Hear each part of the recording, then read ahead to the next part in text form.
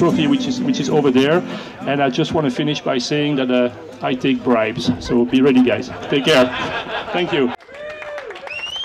And we are particularly delighted to be here this year because of the events, as you know, that took place 6 months ago. 6 months ago, I thought we were crazy to volunteer to host this, but now, you know, it was the best thing that we could do. It was an event at Horizon. We had something to aim for. It was getting back to normal. We wanted to support Nanny Cay, and we gave it a shot. And lo and behold, any possible skepticism or fears were dissipated as soon as we arrived. Clearly, we first wanted to demonstrate our support and commitment to the communities here by being present.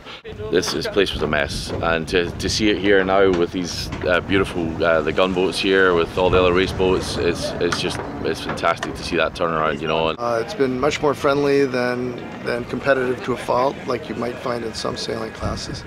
And everyone seems like a big family, so it's been great.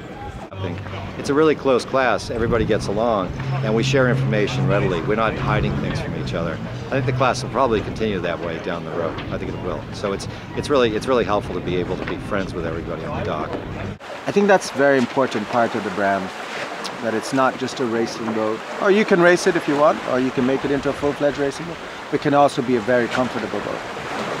And build that vibe around the community. If we make this a better racing boat, it makes it a better cruising boat because it just gets to be more fun to sail. You know, people might be concerned that we ramp it up too much, make it too powerful, but it's really easy. If we want to make it less powerful, it's really easy to throw in a reef in the main or put a slightly smaller head sail up. That movement has contributed to greater popularity in cats, greater popularity in performance cats. Generated a lot of interest, and I think that's definitely the way people who are wanting to spend that kind of money are going to go. You do a 12, 13 mile beat all the way up to something like the Seal Dogs, the moment that you finally get to crack sheets and put the spinnaker up. I mean, that's what these boats are made for. They just rip downwind. So once you can do that and you can light the boat up to its full true potential, it's just an absolute joy. Makes the pain of the beats worth it in the end.